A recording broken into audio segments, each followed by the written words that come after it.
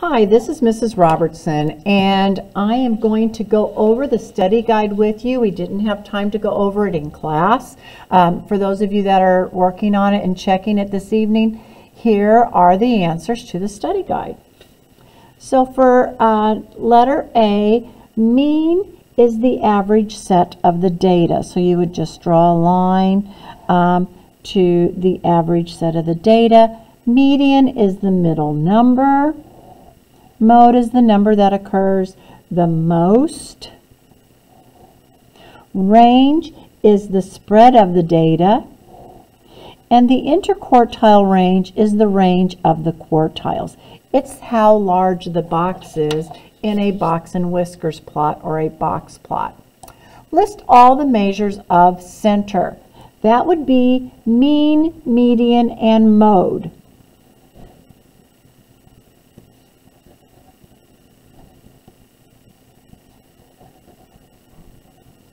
List all the measures of spread. That would be range and interquartile range, IQR for short. Now, in the next section, there is no question. It was the question part, and I'm not sure what it was. This came from the junior high, this worksheet, was hidden underneath there, so we don't know what question 4 really was about. So we're going to go on to question 5. Based off of visual inspection, which animals appear to have more predictability? Well, that would be the data set that is most, it's not as spread out, it's together, it's clustered together. And that would be this one here, and it's house cats.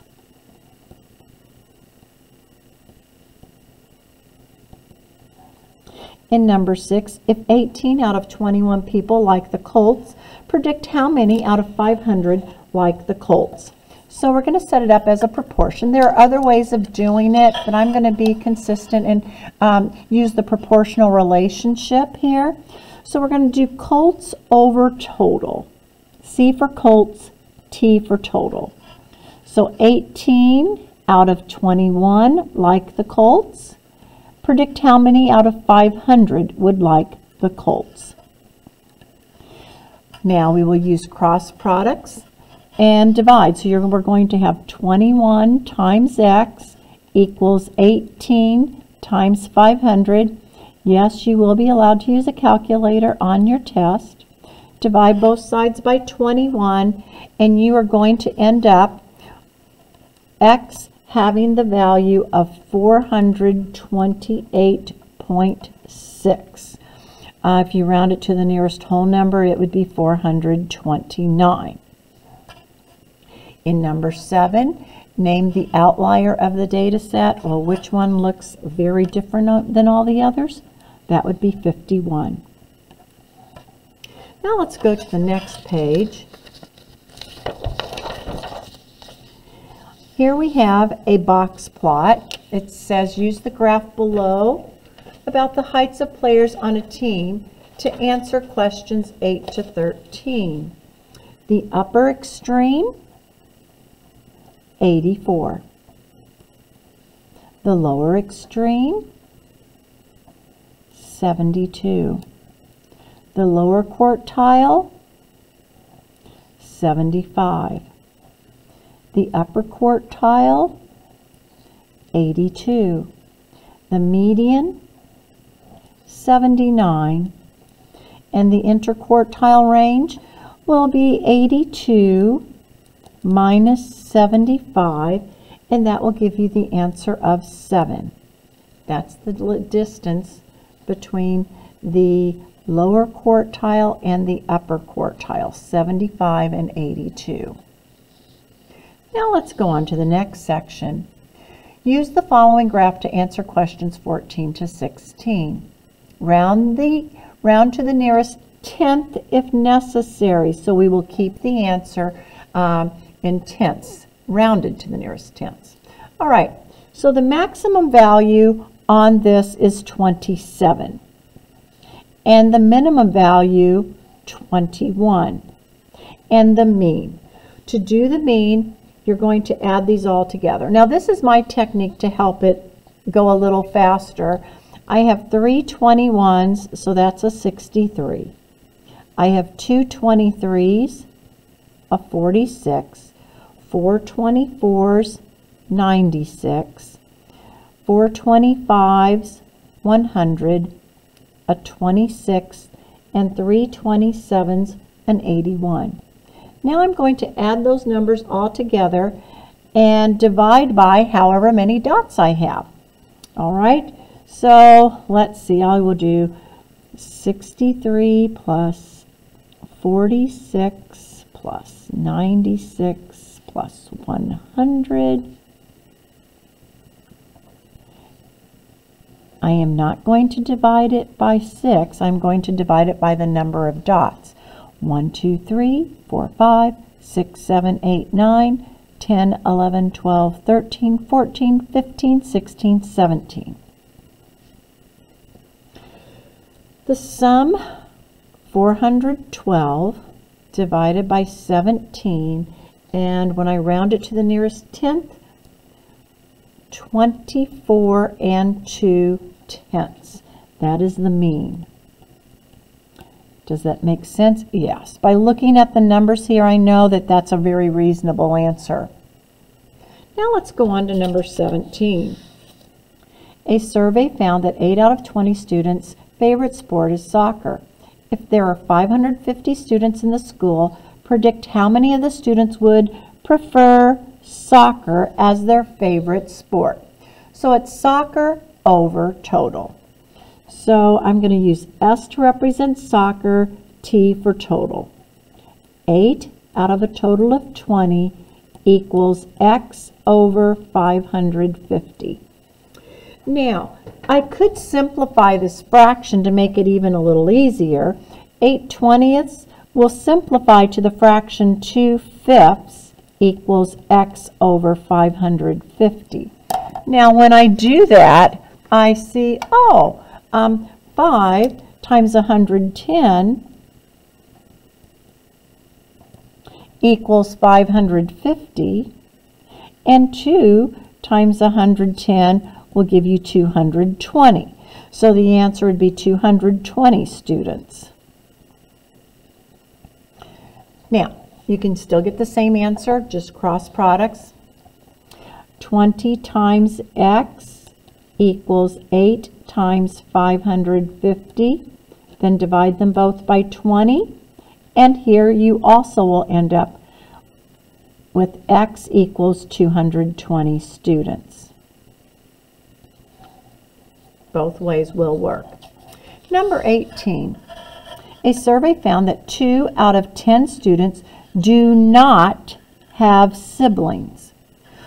What is a reasonable prediction for the number of students who do have siblings if there are 500 students?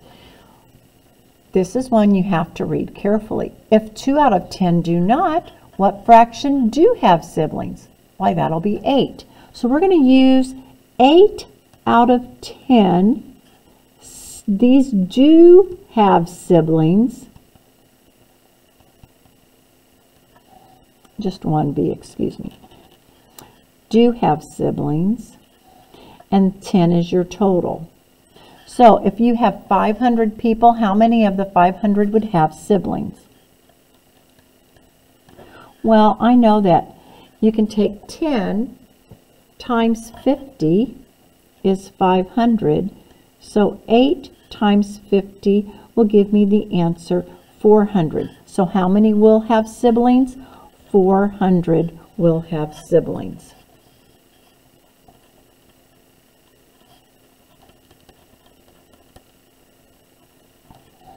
Now we're going to compare box plots. Let's go on to number 19. Which gym has a greater range? Well, it's the top one, and the name of that gym is Fun Fit. If you have any questions over these, please make sure you ask questions before we do the test tomorrow. I'll be happy to go over any of these problems. Now we have one more page to do. Let's go to the back. on this page, we have to find the mean, median, mode, range, and identify if there are any outliers. All right, so the first thing we're going to do for the mean is we add the numbers together in the data set. And I believe it's 153. So I will have 153 divided by however many numbers are in the data set. 1, 2, 3, 4, 5, 6, 7. 153 divided by 7. It says round to the nearest tenth will give me the answer 21 9/10. Median, I have to put them in order from the smallest value to the largest or highest value. 3, 18, 19. Now I'm going to do the numbers that are in the 20s. We have 20 and 26. 32 and 35. The median is the middle number, and that happens to be 20. Mode, there is no mode. They all occurred once. The range, maximum minus minimum, 35 minus 3 equals 32. And the outlier will be 3. Okay, let's look at number 25 and 26. Here we are looking at left and right-handed people. We have males and females. The first question deals with females. It says 53 12th grade female students were surveyed. So if I have the total number of females will be 53. The total number of males will be 68. Okay, and then if we wanted the total number of total students, we would add those two together, and 121 total students in that survey. All right, so now let's go on and answer this number 25. If there are 200 females in the 12th grade, predict how many are left-handed. So 7 out of 53 are left-handed. 7, 53. These are left-handed. I'm going to do LH for left-handed, TF for total female. Equals, if there are 200 females, how many do we think would be left-handed?